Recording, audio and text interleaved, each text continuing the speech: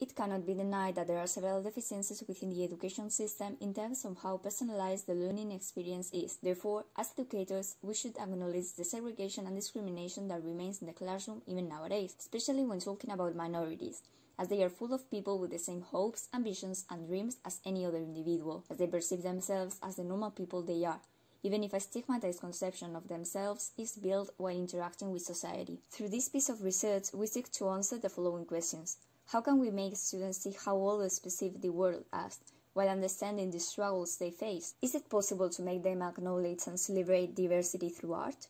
Actually, it is encouraged to let blind people manipulate all the items, associating their textures and shapes with their names and uses. Moreover, it is different for each neurodivergent student, as there might be sensory issues. Choosing the autistic spectrum as an example, these textures could evoke different reactions, and we must know in advance what they can be exposed to, as any trigger must be avoided. Hence, neurotypical students would learn to appreciate the textures that surround them, going beyond and attributing meaning to them, how useful and important they are. Therefore, the topics barriers and equality are also dealt with through our research piece and final artwork. By doing this, it is possible to see the implications of artistic research in other curricular areas. For instance, one of the parts of this project involves creating and describing, which can be associated with language. For instance, they could come up with a story according to the design they've made. In the long run, this project is meant to make an impact on a bigger scale, affecting students, perceiving textures as a way to express themselves and learn from others, through an interaction with a simplified version of what reality can be for the others, along with their struggles. Teachers, knowing how to act and which methodologies are useful, add to the whole society through third parties, educating them to avoid ableism and its impact. The application of this project would cause new pieces of research to appear, both by taking teachers' experience into account and mostly by listening to students who have worked with these techniques, as they are the voices that must be heard. As of now, people with a disability face more difficulties when finding a job than those without disability, which is also accompanied by the priority given to different levels of studies. Therefore, education plays a key role in their development, but also in their future job opportunities. We believe that these minorities are the ones that must tell their story, and this is why they have been the focus of our research. We have learned about Molly's educational experience as a blind student, as well as the importance of allowing them to interact with every item as we explain its use and name. The active involvement of students when creating and analyzing their own monsters falls under the high-order thinking skills that have to be fostered, following Bloom's taxonomy. We also advocate for the importance of developing students' imagination, creativity, and understanding of different points of view. Besides, the working techniques we have included are supported by Piaget's theory of cognitive development as well as Vygotsky's. As a matter of fact, one phenomena has taken over our perspective, literally. Ocular centrism is the belief of sight as a far superior than any other of the senses, because during the Renaissance they used visual perspective to justify the world around them. Since then we are stuck with the same thoughts, being resilient to be more curious about our world and how we perceive it. That is why it is important to change this perspective, because it is important for most people to be sympathetic with others who don't have their vision. Among the limitations we face we can highlight the lack of time and the impossibility to test the project. As we were unable to receive feedback from real students, we could not see how motivating and effective it is either, so we have relied on our expectations according to the pieces of research we have come across.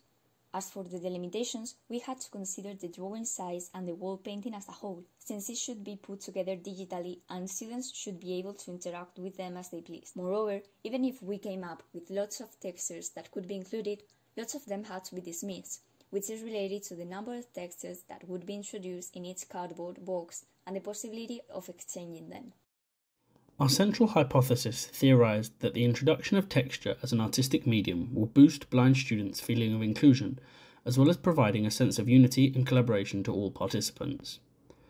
Our main objectives are to expand the students' knowledge regarding textures and their uses when creating art, to stimulate students' fine motor skills, and their vocabularies and linguistic skills. Lastly, we aim to enlighten students to the difficulties blind students can have to face every day. For this project, we chose an empirical methodology, where our students learn directly in contact with the textures.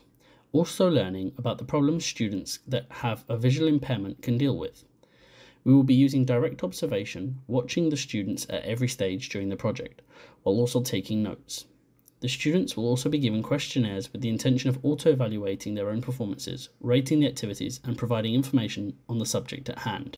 We're going to show you the process of how we would make the mural that would be used for the first part of our research study and made with the students in the classroom. In this case, we're using an A4-sized sheet of paper for a more efficient process, but when carrying out this activity with the students, the size could be adapted. The first thing to do would be to roughly map out some ideas of what you would like to include in the mural. Depending on your design, the elements you include would obviously be different. Ideally, the design would be chosen by the whole class. Afterwards, you would start setting each texture in its specific place. There are many different easily acquired textures that could be used, such as sandpaper, aluminum foil, different types of plastics, all of which could be found in any home.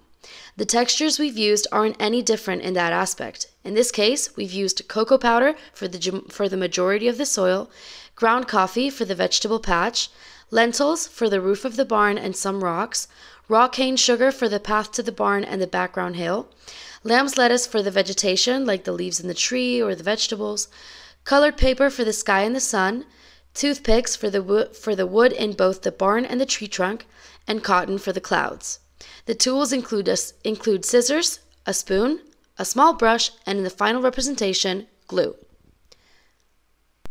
In these images you're seeing right now, you can probably tell that some pieces of the colored paper have already been cut several times. This is because we wanted to make sure that our students keep in mind that we have to be efficient with our use of resources, and we wanted to lead by example. As for the second lesson, we will pick a cardboard box and then decorate it. To do so, we will wrap the lid with some colored paper. Then we will carve some holes on the side of the box, big enough for our students' hands to go through them. In the inside we will have 3 patches of different textures. To avoid that our students peek through the holes, we will have some paper around them. Each group will have 1 box with a set of different textures. They will have to address the other students the textures of the head, the body and the extremities of each monster. By doing so, they will develop their communicative skills and also gain experience and trust in their touch senses. Firstly, I collected an image to use as a base for the landscape. After, I had to find images that correctly portrayed the textures we needed. For the trees, I used a leaf. For the trunks, sandpaper. For the grass, I used images of different lengths of grass. The mountains are made of stone, the river is tinfoil, and the clouds are cotton wool. For the second landscape, the process was the same. First the base image, then the textures. The sand is sand, the chest is wood, the starfish is a pink towel, the fish is made of sequins, and the turtle shell is cardboard. The bubbles are an image of bubble wrap, and the crab is made of red Lego pieces.